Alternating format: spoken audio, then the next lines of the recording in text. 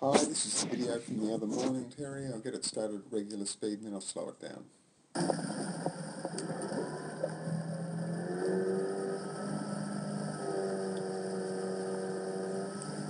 can see that the catch becomes very rushed.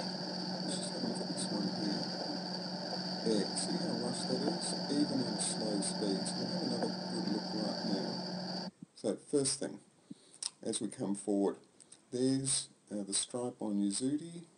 That's your rockover. What we're looking for in the way of a rockover is something more like about that. So you need to rock over a couple of degrees more.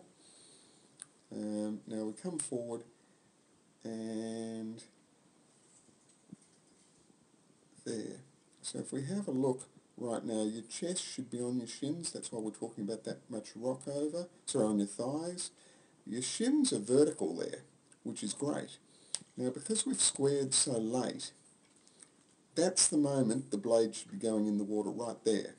Instead it's still not squared, it's still squaring, and now we're rowing it in.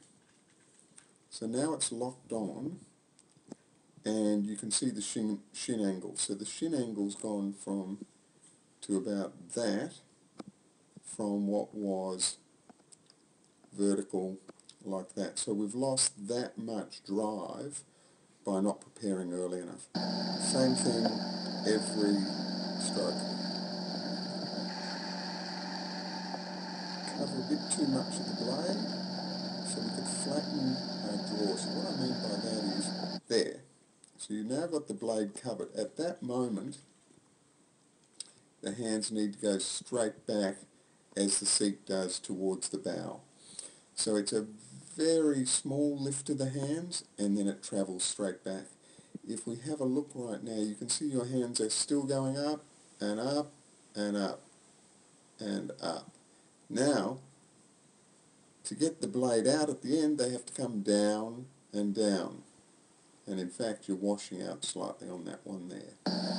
So, certainly need to make a few changes with our hands and just make sure we keep the draw a bit flatter. But the biggest thing is the early preparation and early square.